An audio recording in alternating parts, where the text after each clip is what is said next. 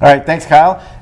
The last couple of weeks, Minnesota and Wisconsin have come back to school, and we have Angie Horkan here from the Wisconsin Beef Council to talk about some quick and easy meals for breakfast and dinner. Exactly. I know it's an especially a busier time of the year for some families getting back in their routine. I always, this time of year, like talking about ground beef recipes. It's so versatile, it's so quick, it's economical. And it's perfect, you know, for those busy school nights. And two, we have so many kid-friendly recipes. Okay. You know, it's stressful with the kids go back to school, especially the young ones.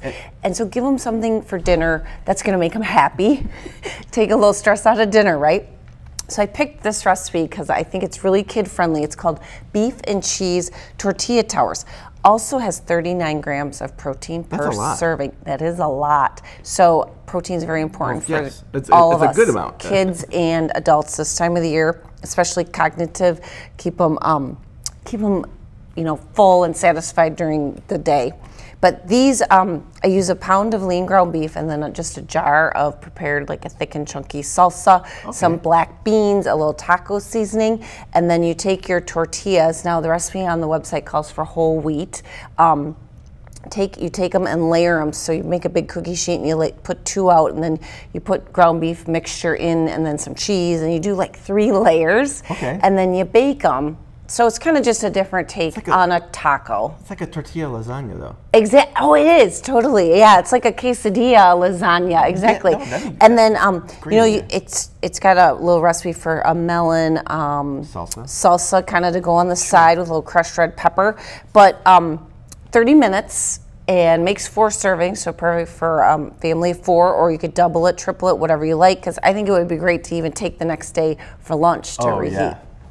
So, breakfast, they say, it's the most important meal of the day. And the hardest to make and get people out the door to eat it. Exactly, and to incorporate protein into breakfast, because a lot of our breakfast meals maybe aren't high in protein. But I have a recipe, 25 grams of protein, and that's for 2 little egg and beef muffin cups. So I took a pound of ground beef and I seasoned it to taste like sausage. So I added onion powder, garlic powder, crushed red pepper, and sage, and a little salt. What about maple? I didn't, but that's a good idea. That would sweeten it.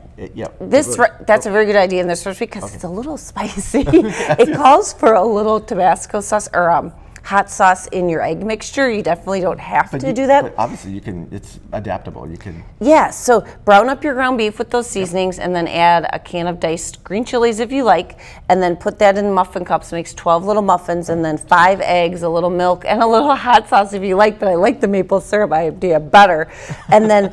So it makes 12 muffins, 6 servings, and 2 little muffins are a serving. And I've kind of got it in Tupperware to show, like, make ahead. It takes 50 minutes start to finish because you got to bake them about 20 minutes.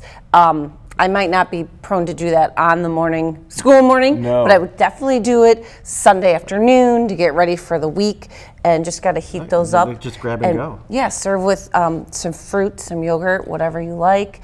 And they're 25 grams of protein. 39 grams of protein. Quick, easy ingredients, economical. Beeftips.com on the homepage. Now, if you click on As Seen on TV, I have links to a bunch of recipe collections I think are perfect this time of year. Ground beef favorites, we have a recipe collection, 5 ingredients or less. Kid-friendly fare and school lunches. So it's all right there. Awesome. All right, Angie, thanks so much for visiting again. You're welcome. We always love having you here. And we'll be right back.